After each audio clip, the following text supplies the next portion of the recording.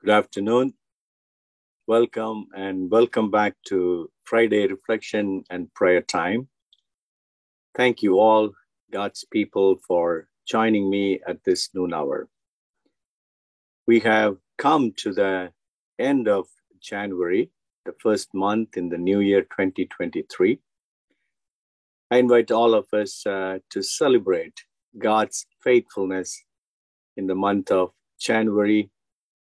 The next few days, let us also prepare ourselves for the new month, the month of February.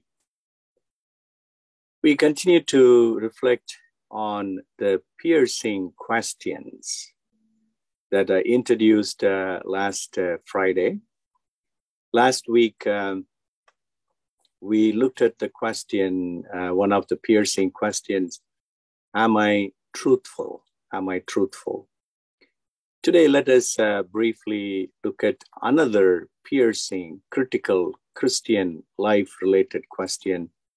Am I honest? Am I honest? And I want to read a couple of verses from 2 Corinthians chapter 8, verses 20 and 21.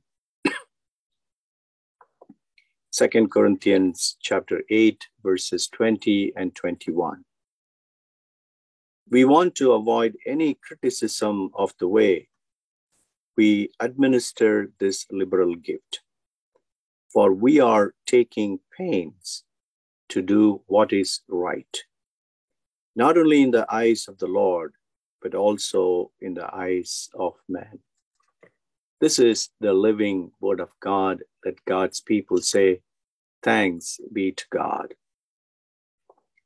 So Paul's, or biblical understanding of the word being honest. What is honesty? When we ask the question, am I honest? What do we mean by that? According to Paul, according to these two verses, when we do the right thing, that is being honest. Not to lie, not to tell a lie, not to steal, not to cheat, or not to deceive in any way. That is the standard, biblical standard of the word honest, being honest. So when we do the right thing, when we are honest in the sight of God and in the sight of others, what happens? There are some wonderful merits. There are wonderful merits about being honest, about doing the right thing. First of all, we build the strength of Christian character. We build a strength. We become stronger and stronger. So honesty is a kind of a brick that is to be added to our Christian character building. Second, when we are honest before God and people and others, we do a great service to God and others. We serve others by being honest. Then when we are doing the right thing, when we are honest, we get a peace of mind. Peace of mind is a gift from God. Peace is a gift from God. Shalom.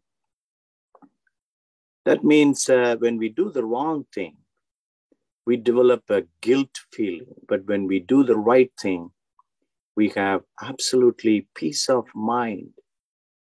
We don't need to be hypocrite in our facial expression, in our communication. We tell the truth, we are honest, we do the right thing. That means God fills our mind and our hearts with His peace, the peace of mind. Then we develop a self-respect, and God and others continue to trust us. Once people find out that we are not honest people, we will no longer be trusted by others. So these are the wonderful merits, blessings, maybe let me call them, blessings of being honest, doing the right thing. We build and we strengthen our Christian character. We do a great service to God and others. We have a peace of mind. We develop self-respect, and God and others, they continue to trust us. Just an example from the New Testament. One of the great transformation stories in the New Testament, the man Zacchaeus. How did he become rich and wealthy? By being dishonest. He started collecting tax. At the same time, he started keeping people's money for himself. But one day he met Jesus, or Jesus met him. When he came to Jesus, and Jesus went to his house, and he became an honest man. He started doing the right things. He saw the dishonesty in his life, in his profession, and he decided to live an honest life, no longer dishonest life. This afternoon or this weekend, I invite all of us to ask this question. This is one of the piercing questions. Am I honest? Am I doing the right things in the sight of God and in the sight of people? May God forgive the sin of dishonesty. May God forgive the sin of doing the wrong things and restore all of us to a life of honesty. God will restore us to a life of doing the right things all the time. Let us pray.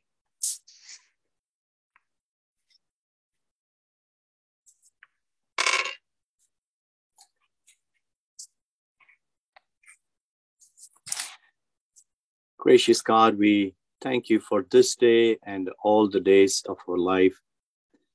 And thank you for teaching us this afternoon how to be honest.